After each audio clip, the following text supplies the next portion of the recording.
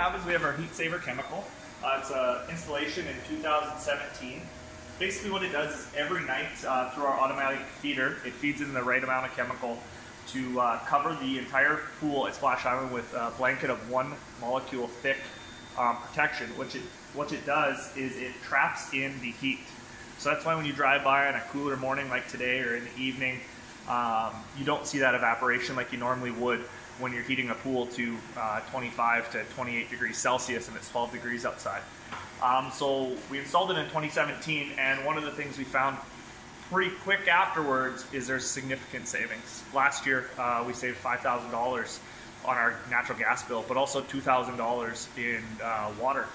So not only does it trap the heat in on cold days, it also helps with evaporation on the warm days, so we don't have all that water disappearing like you normally would in a pool. So total investment when we started was $500 for the pump, which was kind of our investment into it, and then about $500 for chemical in the first year.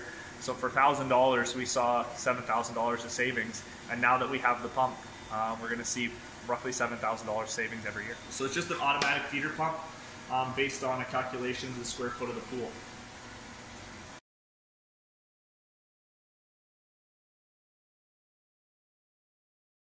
So the theory behind the Heat Saver system is it pumps out a 1 molecule thick blanket over top of the pool. So the chemical is less dense than water, so it floats. So then with that 1 molecule thick layer, it binds together and keeps the heat, traps the heat and water vapor in so it cannot escape. So what happens is throughout the day when people use it, it breaks down. So it has about a 24-hour life, this enzyme that they use. And as it breaks down, it doesn't affect the human body or anything like that. It's completely a natural process.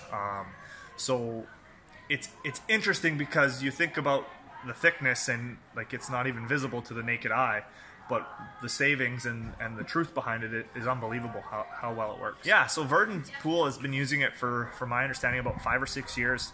And last year, 2016 late fall, I guess we toured out there and we were talking about the cost of heating pools, and they looked at me a weird way because they've been using this system for a few years and have noticed the difference. So we figured we'd give it a try, and it's one of the cheapest efficiency solutions that we've found on the market for any type of efficient use of natural gas or hydro. Another thing that we have that we installed this year, it's a new enzyme which helps break down the suntan lotion and those type of bacteria that get in the pool that when you normally come to visit you can see on the top of the water line. It's called scum line, so it creates like a brown tar looking stuff.